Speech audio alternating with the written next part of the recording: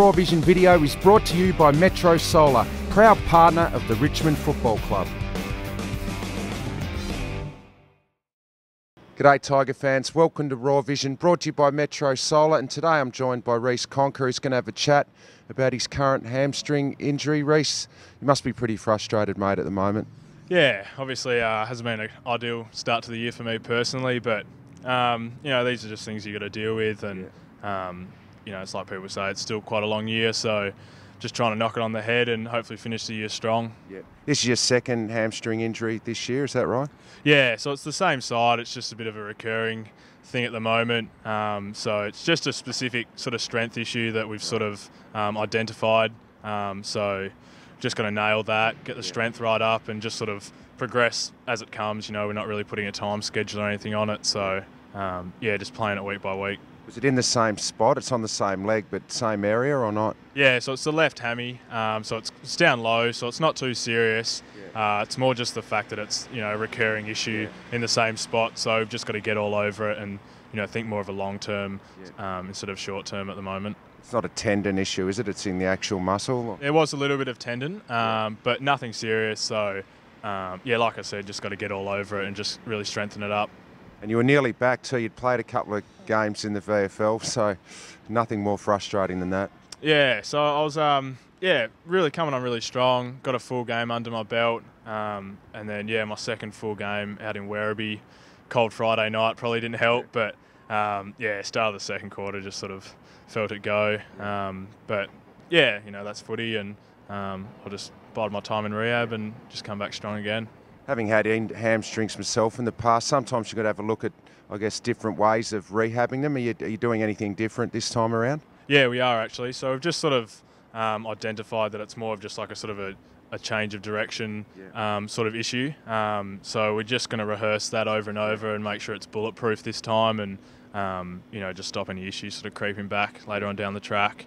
So how far into it now are you? I saw you out here this morning running pretty well with Dave Asprey, so you haven't put a time frame on it, but what, 2-3 weeks maybe? Yeah, hopefully. I'm probably coming along a little bit quicker than anticipated, which is good. But without putting a time schedule on it, sort of helps, because you can sort of ease into it and there's no pressure on you, you know, physically. So yeah, I ran really well this week, especially this morning. So yeah, hopefully it's, you know, only a couple of weeks, but you know, if it's an extra 1 or 2, it's not really too big an issue, especially with the team going so well. You know, there's no real rush to come back. Yeah. Now you went over to Perth with the team. Would have been good to get home and see the family for a few days? Yeah, no, it was perfect. I always love getting back home to Perth. Hadn't been back since Christmas, so catch up with mum and dad and all the good mates back home, especially off such a good win on Friday night. You know, that was great. So yeah, flew back last night and back into training.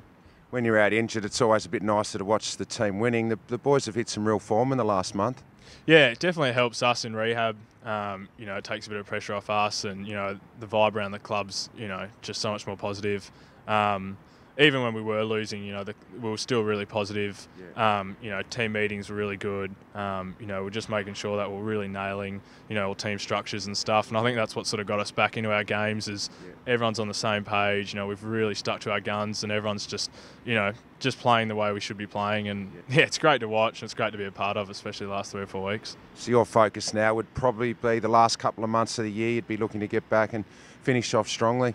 Yeah, definitely. Obviously, with the team going so well, and, you know, us really having a strong push for finals, you know, it's like everyone says, week by week. It's the same with rehab. So, you know, I'm just going to get my body right. Not really thinking too much about footy at the moment. Obviously, still, you know, thinking about team structures and making sure I'm all over that. But get the body right, and hopefully, you know, we're finishing really strongly, and I can sort of add a bit of my own personal form to the team. Yeah, definitely. What about when you're out injured? Have you got something else going on outside of footy to get your mind off it? Yeah, I think that's really important. So I'm doing some youth work stuff, which I've just started, a bit of volunteer work at the Royal Children's Hospital. So yeah, I just find that if I'm keeping busy and trying to help other people, it sort of, you know, helps me out individually as well. So yeah, that's been really good.